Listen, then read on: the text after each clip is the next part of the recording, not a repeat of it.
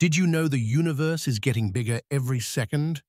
Scientists discovered that galaxies are moving away from each other. Incredibly, the Quran mentioned this 1400 years ago. In Surah Adh-Dhariyat, chapter 51, verse 47, it says, "And the heaven we constructed with strength, and indeed, we are its expander." Fast forward to 1929, astronomer Edwin Hubble discovered that galaxies are drifting apart, proving that the universe is expanding. This happens because of the Big Bang. Space itself is stretching, causing galaxies to move away.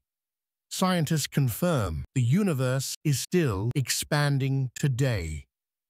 Isn't it incredible how such information was known 7 centuries before modern science? I'd love to hear your thoughts. Thank you and happy reading.